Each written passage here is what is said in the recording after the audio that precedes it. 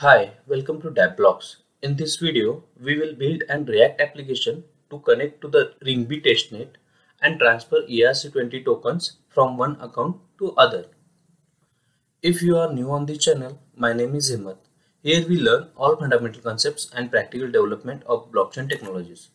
So if this is something helpful to you, then press the like button and subscribe to the channel. Also press the bell icon to get notified whenever we upload a new video. Let's get started. Prerequisites. First, Node.js. You can download and install Node.js from nodejs.org. Second, Infura. Sign up to the infura.io and get the HTTP RPC URL. If you don't know how to get a Infura HTTP URL and how to connect a React application to the testnet, then I would highly recommend to watch my previous video. ERC-20 token is Ethereum based token and must follow same standards or list of rules. Let's first clone the React project. You can clone this project. You can find Git repository link in the description below. You can copy this link and write git clone and then HTTP URL and then your folder name. I have already done this, so I am skipping this step.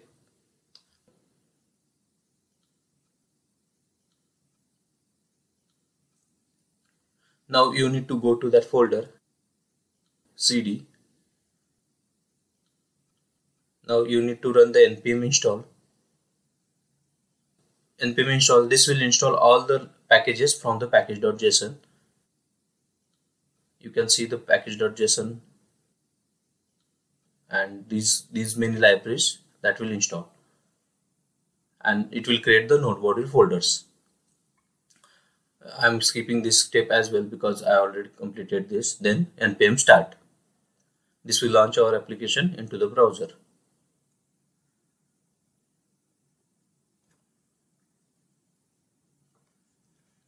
It will take some time.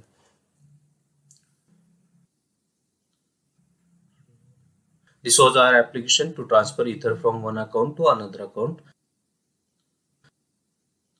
It has the send to address whom we need to transfer the Ether, then the amount, and we have one send button.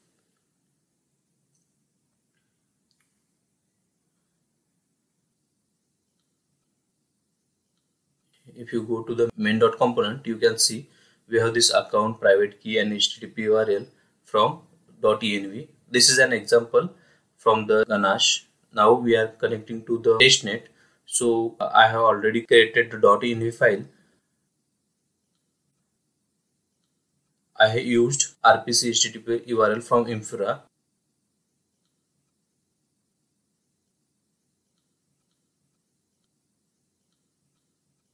Then we have this transfer function.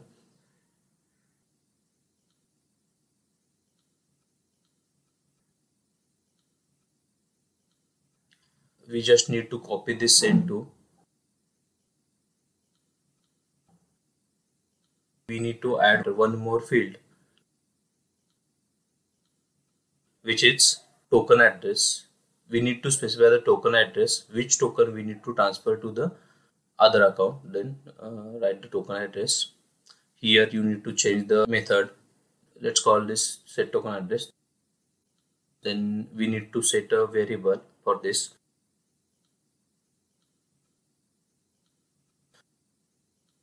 And constant token address, set token address equal to use state.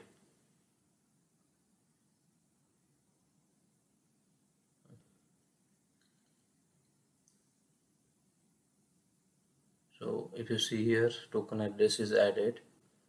Okay, send to is there, amount is there. Okay, Ether, you need to change this Ether to tokens.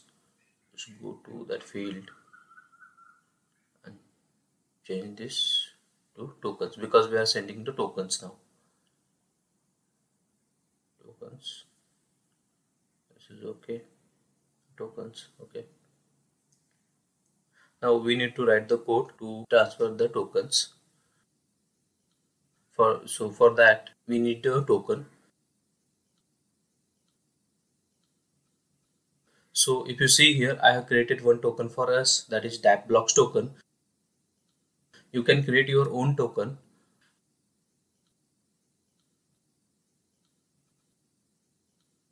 How to develop and deploy the smart contract.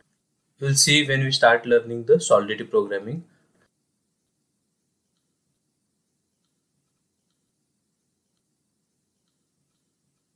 From here we need the API.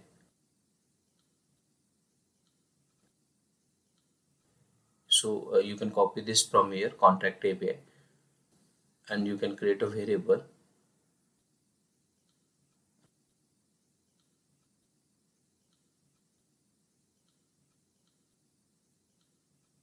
Constant API equal to, then you can copy this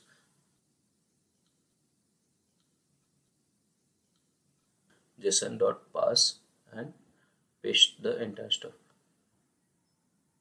This okay, and this is the get API, get contract API.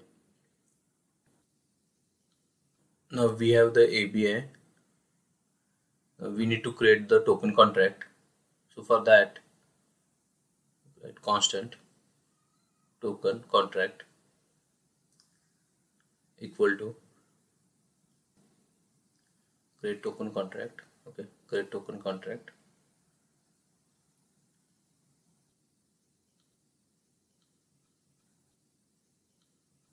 And new web3.eth.contract.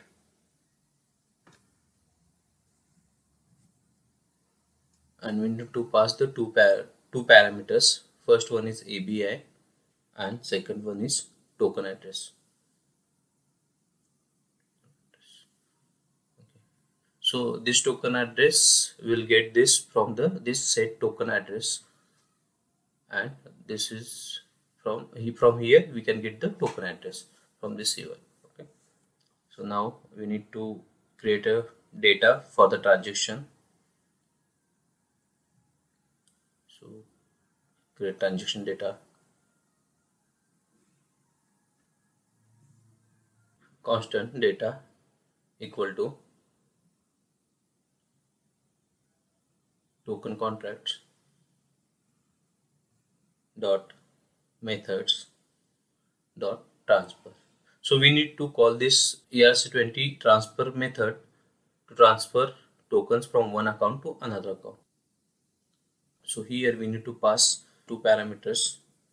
One is receiver address, whom we will be transferring the tokens, and then the value, what amount we are transferring, and the transfer amount. So value, and then we need to encode this. So encode ABI, encode ABI, and this is the method. Okay, you can save this. We need to change some fields in the transaction. So this should be the token address.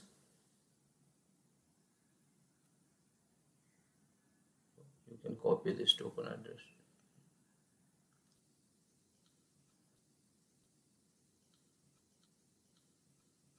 You can copy this token address and paste it token address. Then value. So this should be 0. So you can write the in hexadecimal 0x00. Okay. So this value is only used for transferring ether from one account to other account. Else it should be 0. Yeah, gas limit and gas price is okay. Nouns is also okay. So nouns you can get it from the transaction count, get transaction count. Then you need to add the data. So add another field, then add the data, and then data, Okay, so this data has the transfer method with the values, that is receiver address and the amount to be transferred. So this is done.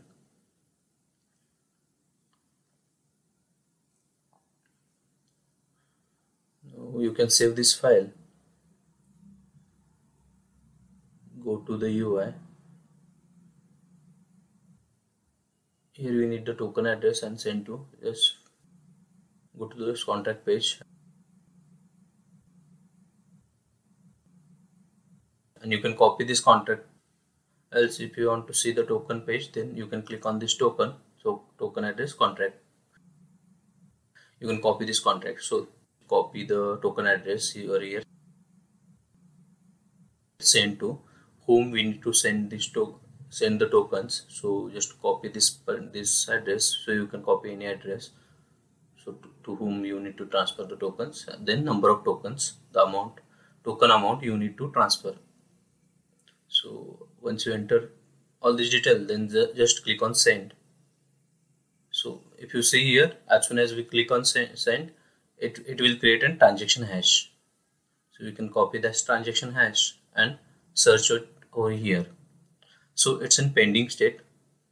We have already seen, depending on the gas price and congestion in the network, it will take some time to add the transaction into the blockchain, and miners will add that transaction into the block and that block into the blockchain. If you want to know more about Ethereum gas and its impact on the transaction, you can watch my previous video on the Ethereum gas. So if you see here, transaction got added to this particular block.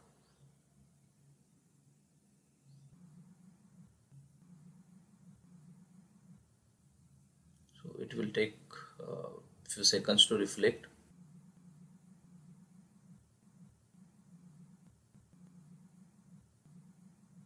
Yeah, it's successfully added to the block. If you see, success message is there. This is the block number and this is the from which wallet we have transferred. This is the contract address, and if you see here, 50 DAPP blocks tokens have been transferred. This is the contract address as a token address, and this is the to address. So 50 DAPP blocks tokens transferred to this particular address.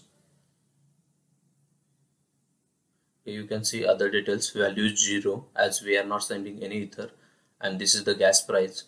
If you go down, you can see here transfer method is there, and there are two parameters, to receiver and the value. You can also check the decode input data. So it's taking time. So let's go back. So this is how you can transfer your ERC-20 token from one account to other account. We'll see more Web3 functions and other use cases in our upcoming videos. Thank you for watching. Please like and subscribe to the channel, and I will see you in the next video.